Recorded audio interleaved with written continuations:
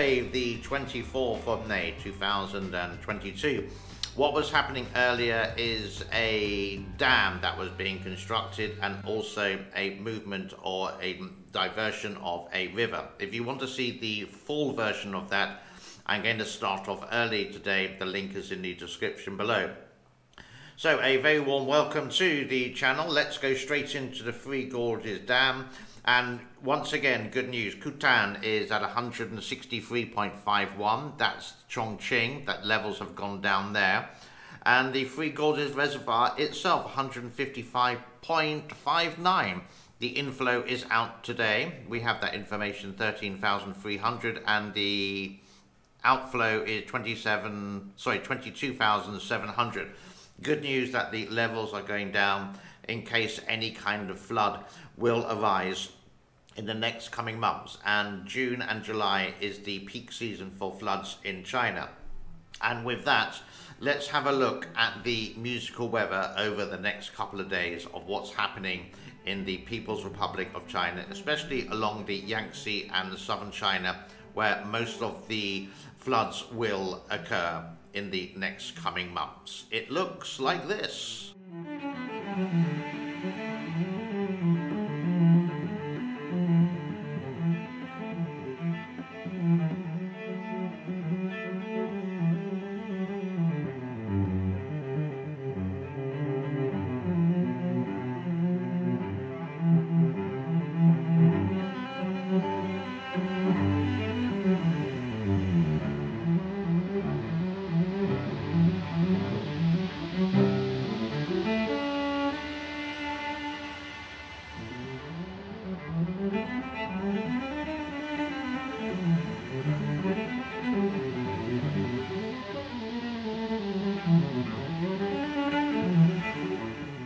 Also good news, we do have satellite images of the Three Gorges Dam as of the 22nd of May.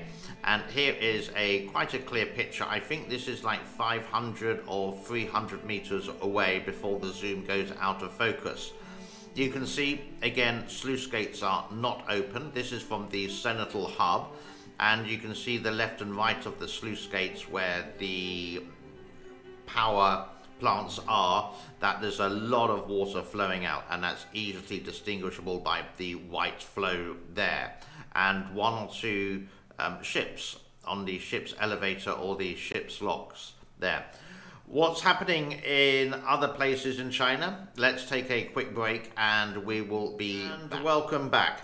Ghost cities in China, to be really honest, I don't understand. There are quite a few of them where the government would build these massive cities that could populate millions of people, but it's sparsely populated. Not many people live in them.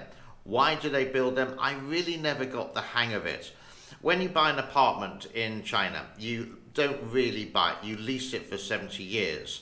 Now, this is relatively new, this kind of idea, because modern China or open China hasn't been around for 70 years. You can't own land. The land is owned by the people. Yeah, right. So it's just a lease. And buying an apartment in China costs an arm and a leg. A two-bedroom apartment in Shenzhen, very close to Hong Kong, could cost you sometimes, like a basic apartment, $1 million. That's 1 million American dollars, which is, wow, big. But you would rent that, or you could rent it for a fraction of the price. So how would you pay the mortgage? I don't really understand it, but I know it's a big part of the economy in China. I am going to put a link in the description below. There we go, the second link, of a guy who does understand this, and it's a gentleman called Serpent ZA, and it's showing you about the economy and these ghost cities. With this particular show, there isn't actually any dedicated order to it. We have seen over the last 2 weeks some floods in the southern part of China and the southwest of China. And here are some people actually doing some local fishing.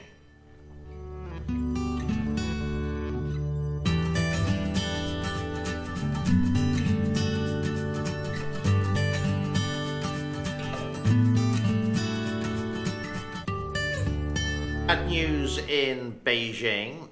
yesterday there were 90 confirmed cases, and in some areas you can see from the video that the lockdown is starting and the blue barriers eventually will be going up. So is it going to be the same as Shanghai? Is it going to be that 100% everything is locked down? Or is it going to be a bit more flexible? I think it's going to be more flexible, because no way could the government actually do that anymore, because there are too many cries out from the general public. As of Shanghai, next week it should be starting their reopening big time, but there are smaller areas like the metro. Some metro trains are operating, but you can see how empty they are. Everyone has to wear a mask. That is mandatory, I could say, and it's just a population of 26 million people. Yeah, and this is just one train, and there's like how many people there? Maybe 20 or 30. Usually that train would be chock-a-block 24/7. Something a little bit more light-hearted halfway through the news today. Why not? Do you want a pet but don't have the time for the pet? Don't want to clean the poo? Don't want to do anything? Just recharge your pet? Well, now you can. You can take it for a walk.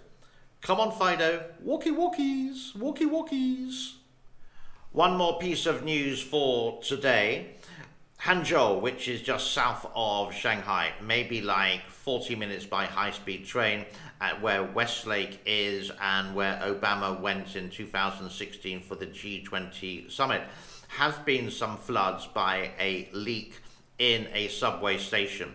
The subway station was eventually closed. There were no casualties, but I could imagine the people were really scared because of what happened last year in Henan province, where the underground was completely flooded and there's nothing that the passengers of the subway train could do.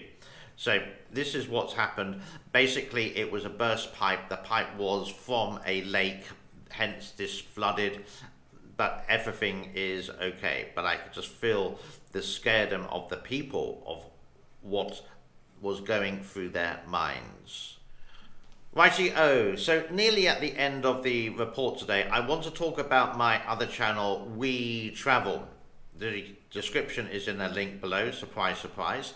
And with that, on Thursday, Sophie and myself are going to go to a park. It's actually a royal park where you can walk around, and we want to share it with you. Now, we have been past this park many times, and I think even 2 years ago, we did Christmas. In 2019, we did Christmas at this park, showing you all the Christmas lights, but it wasn't a great high quality video. So we want to go daytime on Thursday, and the whole video will be shown on We Travel. Do check it out. I'm really trying to push this channel related to, I want to get up to the monetization value. There are maybe 7 or 8 videos there already, so please take some time to watch some shows that we have done about Phuket, about one airline, and a lot about Cambodia. But if you do have any ideas, drop us a line here or drop us a line on the other channel and tell us what you want to see. Hence, this is We Travel. We're just concentrating in Cambodia, and at the moment we're going through some of the requests that you, the viewer, the subscribers, want to see. In other words, we travel so you don't have to, and you can see some places that possibly you would never ever go to in your life, and we would like to share that with you. That brings us to a close on today, Tuesday the 24th of May 2022. The thumbs up, excellent. The subscribe, brilliant. And the share would be epic to get this channel growing. I do have a challenge for myself, 40,000 subscribers by the end of 2022 would be my goal for this year. Have an awesome day wherever you are in the world. God bless. Be happy. Share. Love. Bye-bye.